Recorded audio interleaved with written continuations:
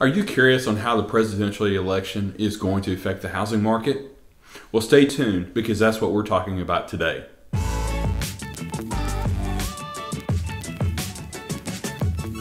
So how does the presidential election affect the housing market? Well, we're going to be talking about how it affects it nationally and also how it affects for you locally.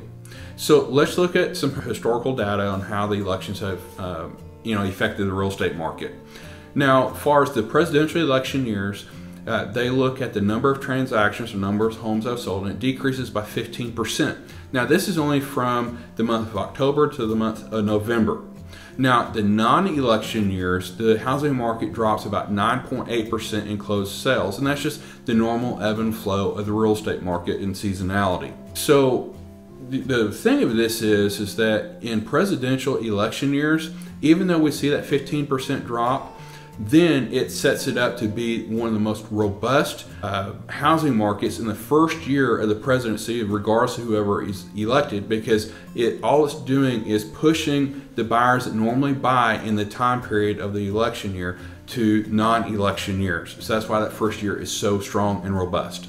So now putting it fast forward to this year, since there's just so many different changes that are going on, not only here locally, but also nationally, depending what area that you live in, across the country. Some areas have been hit a lot harder and some have not.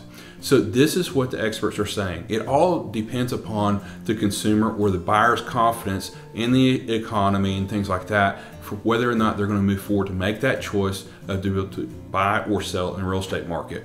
So being a part of the bottom line, as far as driving that consumer confidence, it boils down to the low interest rates, the economy that's recovering, and also decreasing the unemployment rate. So you're probably thinking, okay, how does this affect me here in the Flower Mound area?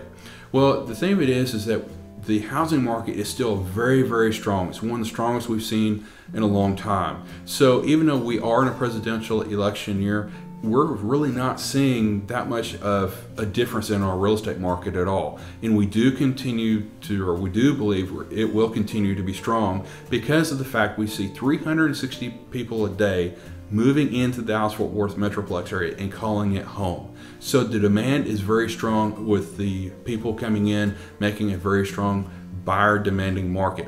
So if you're looking at selling, now is a good time to be able to get top dollar for your house. So if you have any other questions, feel free to reach out to me. I'd be more than glad to visit with you. I hope you found this information helpful, and we'll see you next week.